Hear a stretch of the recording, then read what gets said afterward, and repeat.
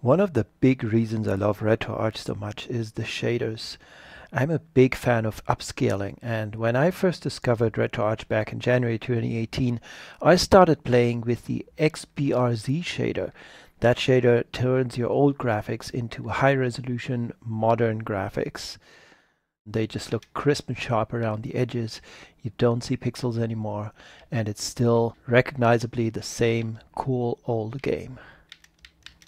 I did find though that the xBRZ shader was struggling with lines that were intended to be straight, like for instance the edges around the letters M and A here. You can see this is the original game, and this is what the xBRZ filter does with it. It's jagged lines. And I was always wondering whether eventually somebody would come up with a shader that was able to get these lines straight. Little did I know that actually over on the LibRetro forums in this thread, they were working on exactly a shader like that. They started in November 2014, so this whole thread is actually 5 years worth of information.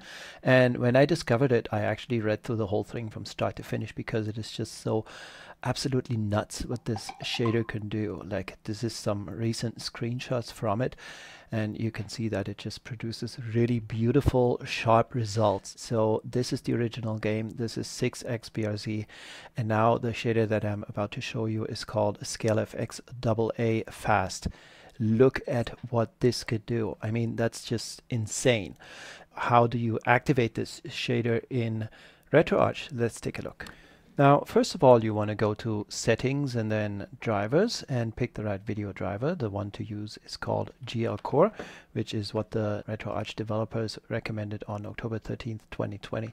So pick that one and then go back to Main Menu, Online Updater, and download the Slang shaders. Those are the shaders that are going to work with the GL Core driver. Now let's run a game and open the in-game shaders menu. So this is Commander Keen with the 6xBRZ filter, and if you look at the palm tree on the far right, you can see that the horizontal black lines, they are a little jagged. So now we're going to bring up the quick menu in RetroArch, and we're going to go to Load Shader Preset. We're going to go to Shaders Slang, and in here we're going to find the presets directory where the shader is tucked away. We're going to go to the bottom, and you see here there are 4 ScaleFX filters.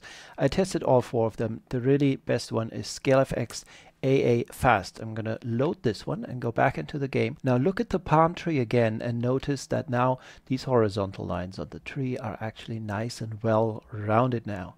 So this is now the game running with the scalefx-aa-fast filter.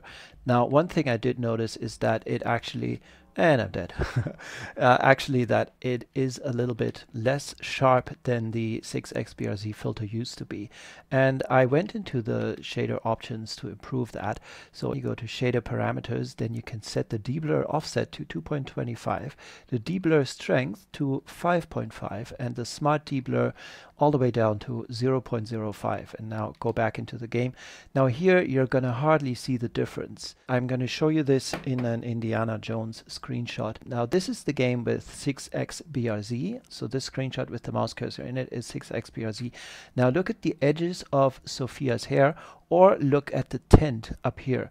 And now I'm going to show you the same thing with these sharpening settings applied. You can see that it just became a little bit sharper, a little bit crispier around the edges. Same thing down here with Sophia's hair. It's just a little bit sharper. The whole thing looks like a very small veil has been lifted, and the whole image is just a tad sharper. Again, this is without the sharpening settings, and this is with the sharpening settings.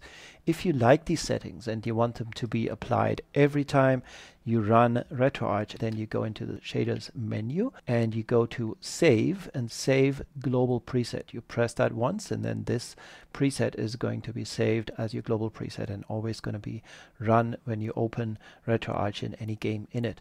Also, you can save your shader preset, the one that you just created, as a new preset. You enter a file name here, and then after you go back, you're going to find it right here. This is where I put mine. As you can see, it's just in the root of the shaders directory. So that's it. Enjoy.